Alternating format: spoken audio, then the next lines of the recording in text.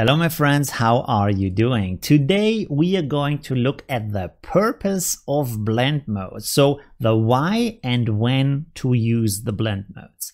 My name is Olivio, I'm a professional designer and I want to thank all of my patrons who support me and make these videos possible. Thanks for that, let's get started. So a lot of videos on YouTube, they explain blend modes from a very technical point of view, but that doesn't really help you because you still don't know when to use them. So in this video, we are going to look at them from an artistic point of view. First of all, we want to locate the blend modes. On the right side of your screen, you see the layers here, and normal means that nothing is happening to your layer. It is displayed as it is. And then when you click on that, you get a pop-down menu. That's what this is called. And in here, you have a lot of different blend modes. And you can see that they are basically in categories separated by these little white lines. Now, over half of them you will probably never use because they are very specific. And even I don't really use them ever. So the only categories that we really use are the first three categories. Everything below here, this is kind of crazy town with really strange effects and more like advanced blend modes. If we look at the first three categories, what are they made for? How do they help us? Well, it's pretty easy. Look at the first layer and the name of the first layer in this category, and it says darken. So this gives us an idea that all the layers in this category have to do with when we have something dark in a layer that we want to apply to the layers below as a layer blend effect. The next one says lighten. So that means all the things that are bright that I have in a layer, if I want to apply them as a blend effect to the layers below, I would use one of those.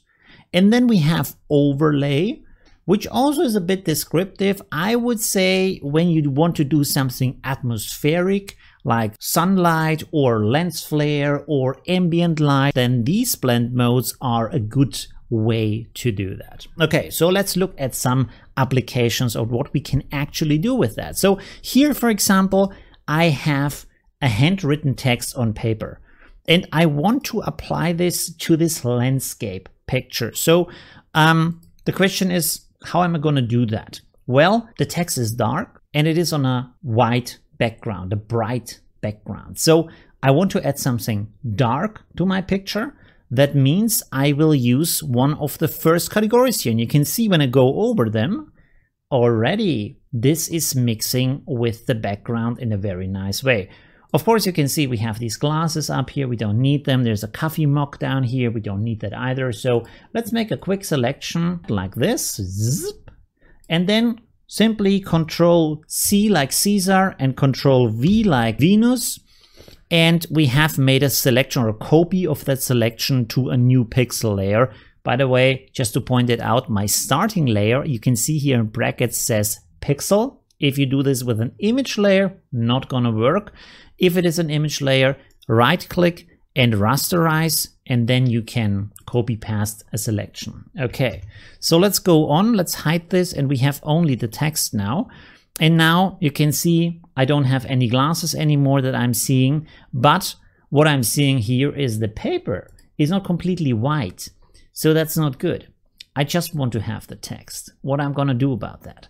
Well, you can do two different things. First of all, you can apply an adjustment layer to this layer with the handwritten text. So go to adjustments and then select levels and pull the levels onto that layer with your handwritten text.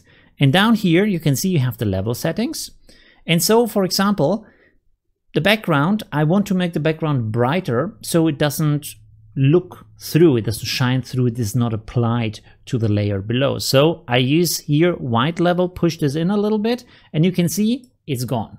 And now you can say, well, the text is a little bit too bright. I don't like that. I want my text really saturated and dark. So take the black level and you move it in a little bit. You can see, whoa, this is getting dark. This looks like a really nice text. It looks like a font basically. So that is, you can see within seconds, we have applied this effect here very easily. Okay, I said one of two things you can do here. So let's hide the levels adjustment. We have this again. So what we can do here is we can also select the layer with the text, with this handwritten text image here. And we can click on this little cogwheel here. And this will give us the source layer ranges and the underlying composition layer ranges. So I want to hide the brighter parts, in this case only show the darker parts. So I take this handle here and pull it down, and you can see that the brighter parts are vanishing. And I can bring in this handle here for the darker parts to make this more extreme. And you can see now this also is cut out. It is not as saturated because I'm not making the picture darker. I'm just telling what kind of range I want to see. Let's look at another example. We are going to do an ellipse over here just to show you an effect. So you can see that this ellipse is filled with a light gray. And the light gray, of course, gray is darker than white. So it is something dark, even if it is a light gray. So when I go to my darken filters, you can see, oh, this has an effect. Color burn looks pretty cool. The others not so much. And yeah, there's also an interesting effect if you like that kind of thing. The thing here is what every artist does. You have a purpose and you have a certain focus where you say, okay, it's a dark thing. I want to apply it in that dark way to the layers below. And the next thing you're going to do is you go into the dark category here of our blend modes and you try out the blend mode. So this is what basically artists do all day long. They try out, does it look good?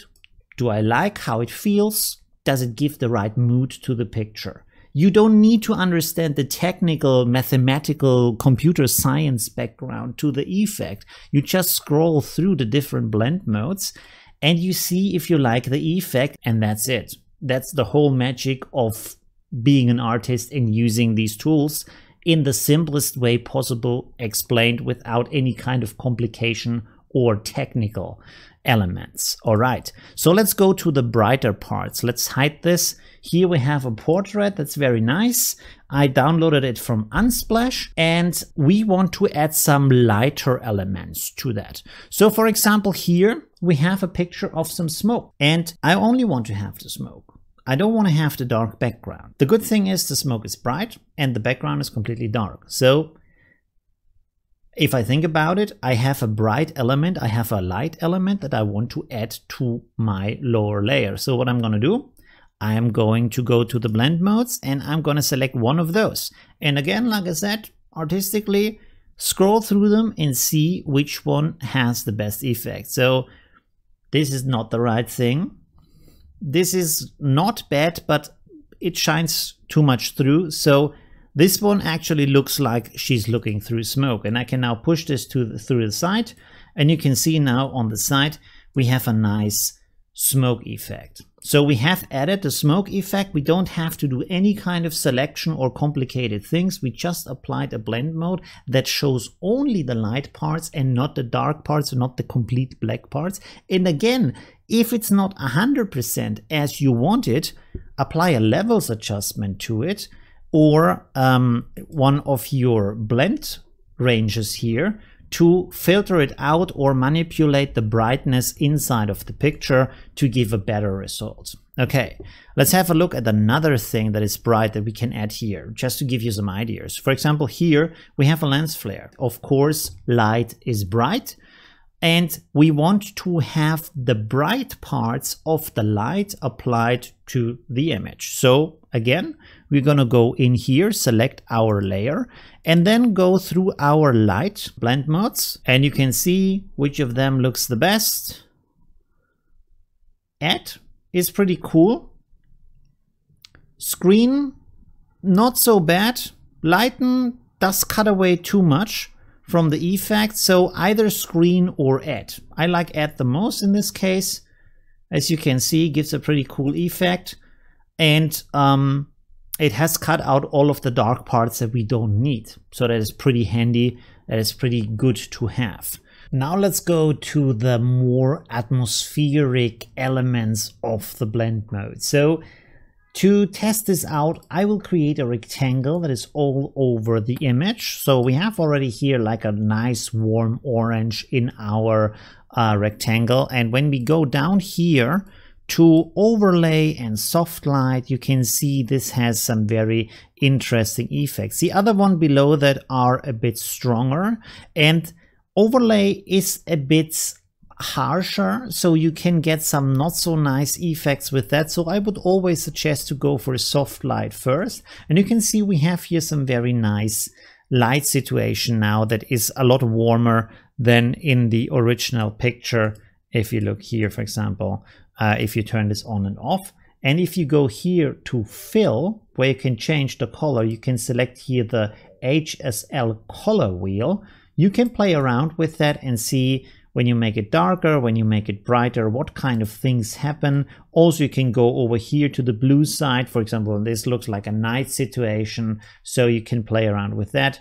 When you get darker, of course, also the image gets darker. So you can see for this kind of atmospheric ambient light effects, this is a really great choice for a blend mode. Another thing I want to point out here is, let's make an ellipse here. And as you know, I have created that glorious light pack, and part of that are these glorious light styles. When you click on one of them, this is creating this kind of nice warm sunlight. And the reason why I point this out is because you can see here I'm using hard light, and I want to explain to you the reason why. So you can see this has a very nice warm sunlight effect on that, and you can see that the colors of this warm sunlight come through very nicely, and this is what hard light can do for you. Because, for example, if I switch over to soft light, you can hardly see it overlay the same thing. And if you would go up here to these light effects, you can see that, for example, screen does make it brighter, but the color doesn't come through. And when you go to lighten, it's basically the same thing, and color dodge, the color comes through, but in a very harsh way. So hard light is a pretty good choice for that. And again, if you want to use these atmospheric lights, atmospheric effects, just go into these different blend modes and play around with them and see what works and how they work from an artistic point of view, because the most important thing is, does it feel right to you? I hope you like this introduction into blend modes from an artistic point of view. Like I said, these three upper categories are the most used ones. If you have more questions or want to see more videos about blend modes, please let me know in the comments. Also, if you like this video, please subscribe to my channel, like this video, share it with your friends if you can. Thank you very much for watching, and see you in the next video. Bye!